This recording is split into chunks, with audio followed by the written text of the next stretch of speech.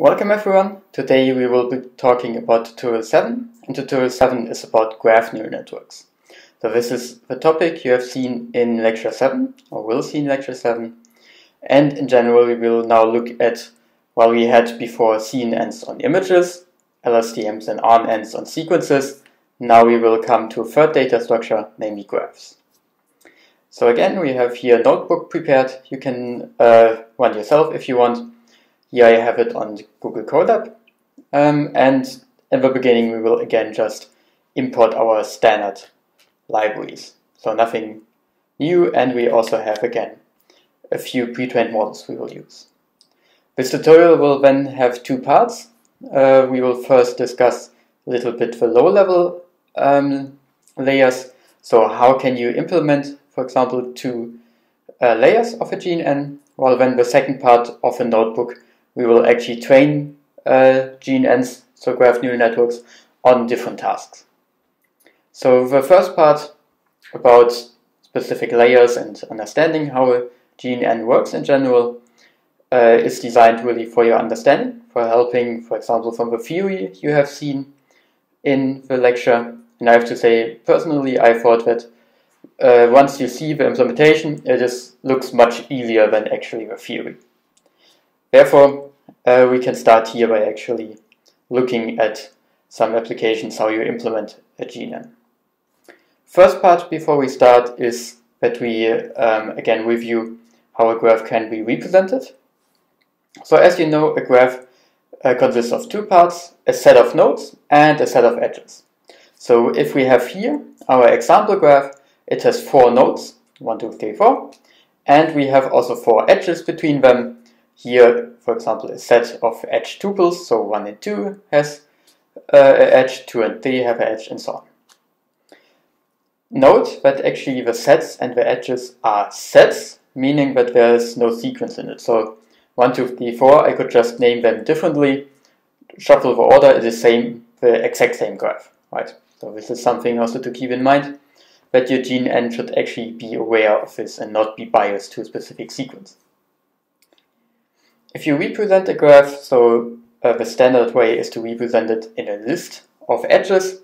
However, that can be sometimes a bit difficult, and actually for implementation, to have it easier, we can use the adjacency matrix. So adjacency matrix is nothing else than a matrix representation of a list of edges, meaning that we have here a matrix. Row 1 are basically the neighbors for node 1. So basically, each element here says whether a node I is connected to a node J. So the nodes here are not self-connected, because there's not an edge to itself. But when, for example, node 1 is connected to node 2, so we have here a 1.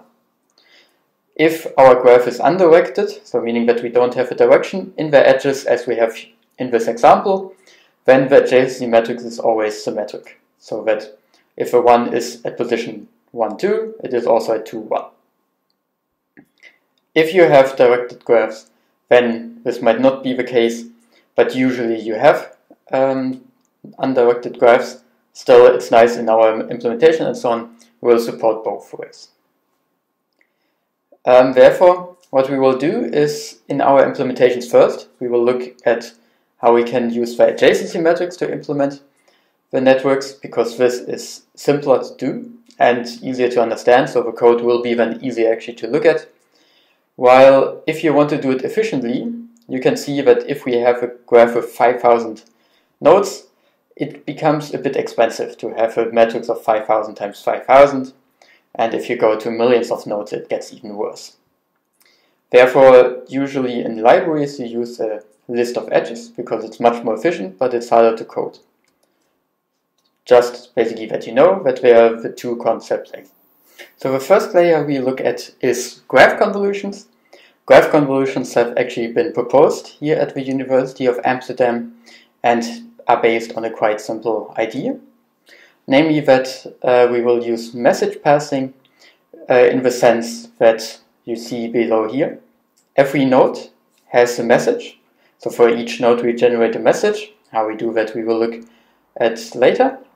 And this message is basically passed to all of its neighbors. So the message of node 1 is passed to node 2, while the message of node 2 is equally shared with node 1, 3, and 4, and so on. So you see here, with the concept of message passing, each node has here a message, which is then shared with everyone else. And the next step is then that you combine these messages together. In graph convolutions, you do that by actually just averaging all of them. So you take all your messages you got and average them, while generating the messages is simply based on a weight matrix. So you say, okay, each node is already represented by some features.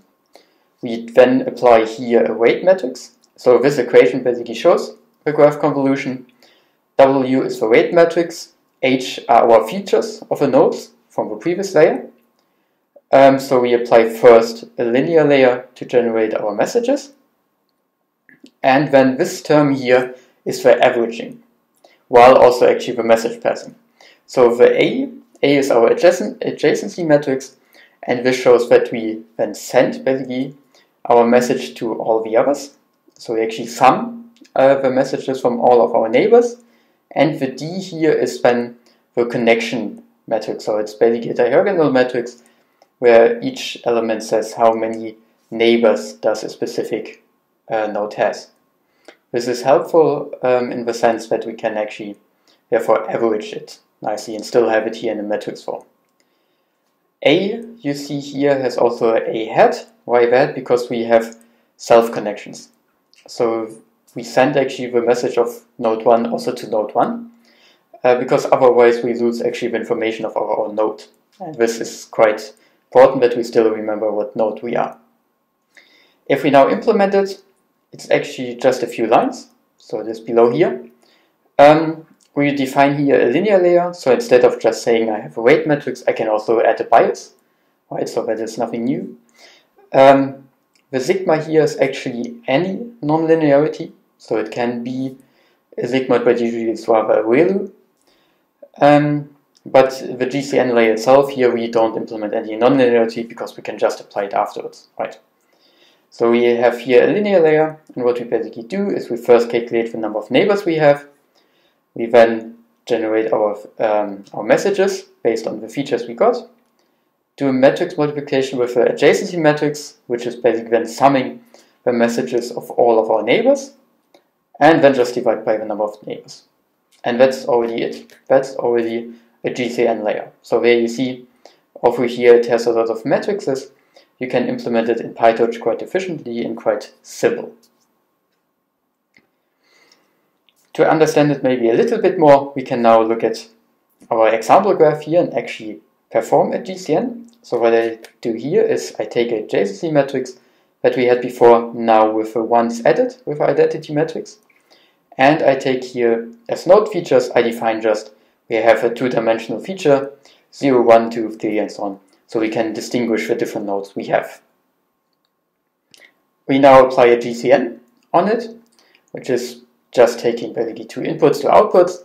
I initialize here the weight and biases with the identity, so that actually the weight is not doing anything, and we can interpret these values 0, 1, 2, 3, and so on as messages. And these are passed, and if we run this layer, we should see that the outputs are now, so for the first node, we see this is actually the average of node 1 and 2, right?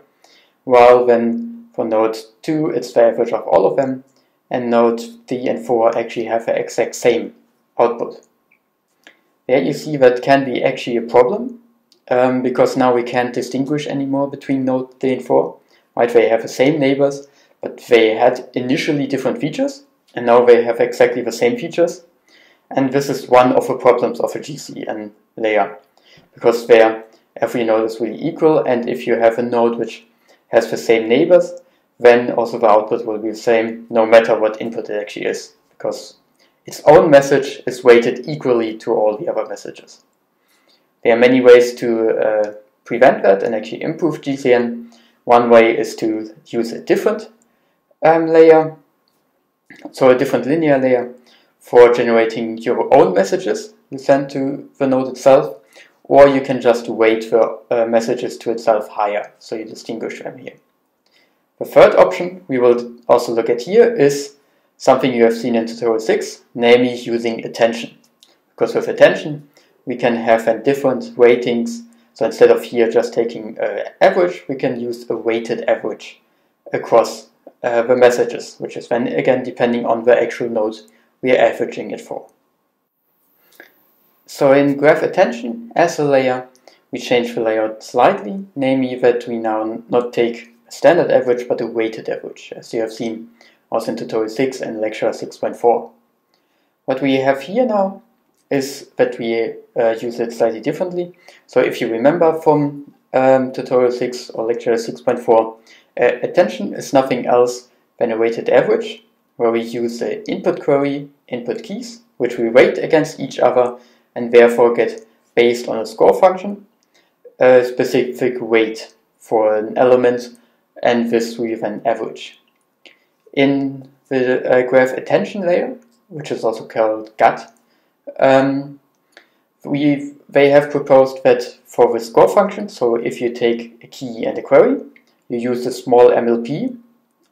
This is different, for example, from transformers, where you actually just use a dot product. MLP is slightly more expensive, but we will actually see that might be also quite important here. While actually here also the key, query, and values are for all of the nodes the same. Meaning that we take the message we had up here from our graph convolution, so this one, and we look at this one as value, key, and query at the same time. How do we calculate that then? So below here you see how the attention values are calculated. Namely, the HI is now a message from one specific node, from node I, and HJ is the message of the second one. The W, basically with W projected first into a message, because this one is the features of a node, so basically the input to this layer. Then we apply here the MLP. The MLP is a single layer which has a single output. So what it actually means is that it's nothing else than a vector with which we again perform a dot product. However, something different you see here is that we apply a leaky ReLU. So we actually apply a nonlinearity on top of basically the comparison between a key and a query. Why is that?